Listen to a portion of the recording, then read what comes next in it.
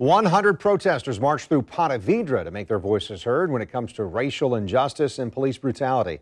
The protest was part of a much larger movement that's happening all over the U.S. following the Minneapolis police killing of George Floyd. The News for Jax reporter Eric Avania is joining us live from Ponte Vedra to explain why today's demonstration, Eric, this was different from many of the others we've covered here in Jacksonville. Yes, Kent, very different. In fact, organizers say they purposely chose to march through Ponte Vedra simply because it's a predominantly white and wealthy community with what they describe as privileged people whom they believe choose to ignore racial injustice simply because it's not their problem.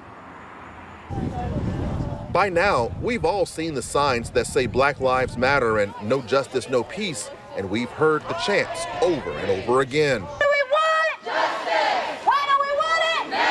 But this time, the images and sounds of protests against racial injustice and police brutality was not in the inner city of Jacksonville, but rather the quiet, predominantly white community of Ponte Vedra. It's about bringing the message to communities that won't typically care, even if there is justice for these cases.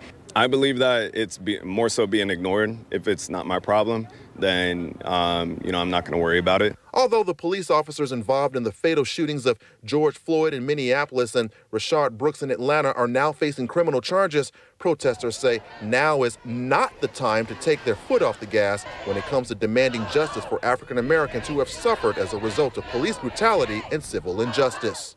I think we need to get the message out. Now is the time to change. This isn't Spirit Week. This isn't Black Lives Matter, for 1 week.